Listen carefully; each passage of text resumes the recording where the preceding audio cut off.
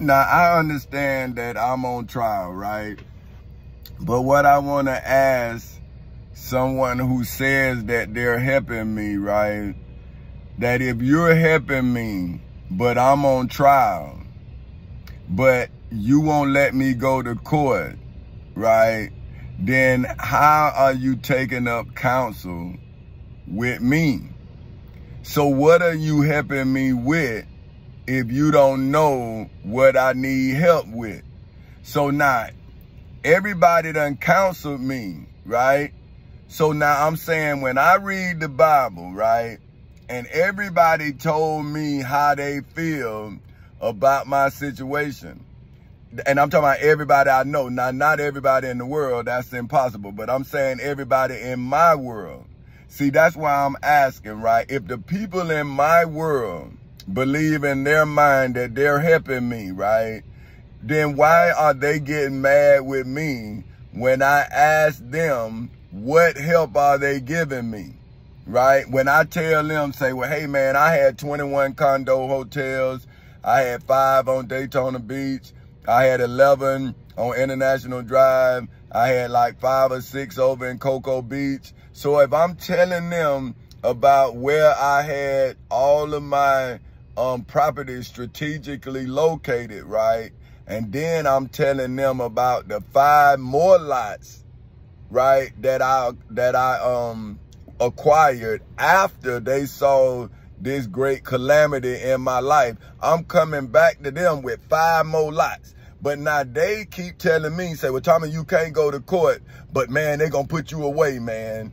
So now, if you dealing with the ignorance of your world, like I am, right? So if my world is ignorant, then how can I save my world from its ignorance?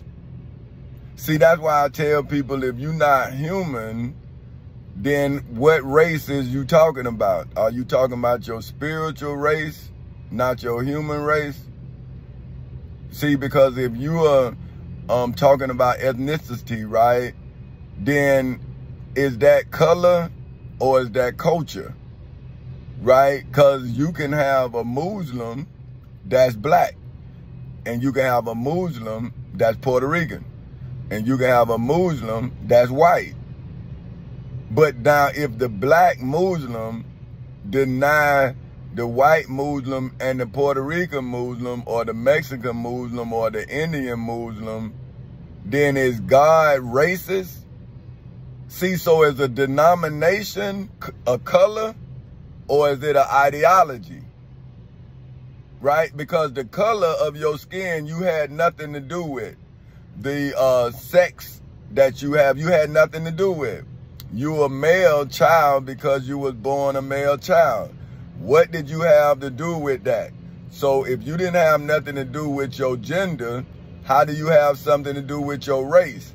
Now you have something to do with your denomination, because you can choose to be of what denomination, right? You can choose to be of a party, right? You can choose to be a Democrat. You can choose to be a Republican. You can choose to be an independent. But what I'm saying to a race of people who was denied the right to read and write, why do you identify as a party when you're not quantified as a race? See what I'm saying? You're stored in a color, right? But we are all different shades. So see what I'm saying? So what are we? Either we colored or we transparent, right? That means you can see through us. But even if you white, you still can't see through you. So are you not a human being with a body, right? So now, if we all have the same body parts, right, then are we not human? We're not beast, right? So if God made everything after its kind, right, then a white goat and a brown and white goat is still a goat, right? A black sheep and a white sheep or a black and white sheep is still a sheep. But why when it comes to the human race, it's not human? So is it not the person who decides that another person who have 2 arms, 2 legs, a body, eyes, look just like you, but just different in color, shape, and size, now you saying that that's not a human being because they black or because they white or because they Asian? Isn't that ethnicity? That has nothing to do with if they are a human being or not. So if Jesus, God, or whomever you want to give credit for creating a human being, created a human being in several different shades and colors, right? Then why would you then say that that human being is not a human being?